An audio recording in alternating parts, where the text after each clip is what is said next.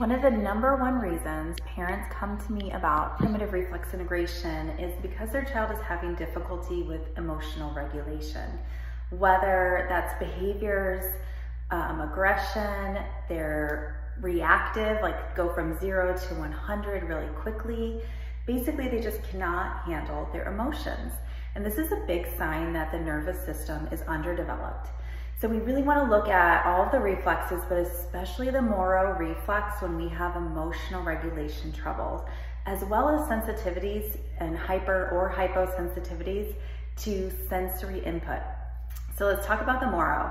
So the Moro is that reflex that as a baby, if they get wet or they get scared by a loud noise or their head moves, they cry out. First, take a deep breath, they extend their arms, they extend their head back, and then they start to cry. And this cry is basically to keep them safe because they're calling out to their caregiver, come and save me, come and help me. My diaper's wet, I just fell, something's cold, you know, like they just don't know what's going on. So it can be triggered, Moro, by a movement of the head. It can be triggered by sensory input, such as the coldness of like a diaper or whatever, different touch. And that's why tactile information is so important. And just sensory input, like auditory information, is triggered with the Moro reflex. And it also is integrated with the Moro reflex as well as other reflexes.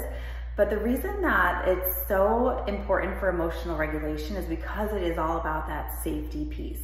Moro is really about bonding and feeling safe with your caregiver. They're going to protect you and save you if something is wrong, and that's where we need that reflex. And then once it's integrated, we're able to hold our emotions on our own and control them better.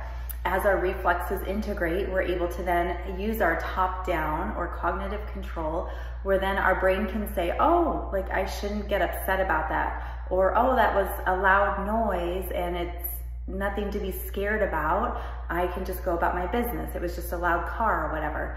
But kids who still have their Moro reflex unintegrated and other reflexes, they do not have that top-down control. So they're still living in this kind of fight or flight world where different things will like make them react, as well as sensory inputs can make them all of a sudden go into fight or flight, where they think the world is ending if a loud car comes on, or a vacuum, or a blender or something. Then all of a sudden they get really, really scared and they're either running away or they're fighting and they're getting aggressive.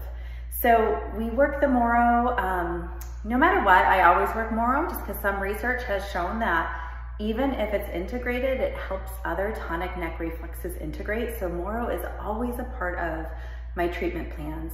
Now I'll start with the starfish for most kids, where we're crossing our arms, crossing our legs, flexing into a ball, and then opening up and extending our head back. We can do that in a seated position. We can do that on a supine position. With young kids, we can help them either in supine, or we can do it with them in our lap and kind of copy the movements for them. I really like that as a bonding technique as well. Moro is just a very important reflex if you are dealing with any type of emotional regulation issues. And if you know that could be an issue, you want to look at all of the core primitive reflexes, the other tonic neck reflexes, spinal reflexes, hand and feet reflexes, to make sure they're integrated as well.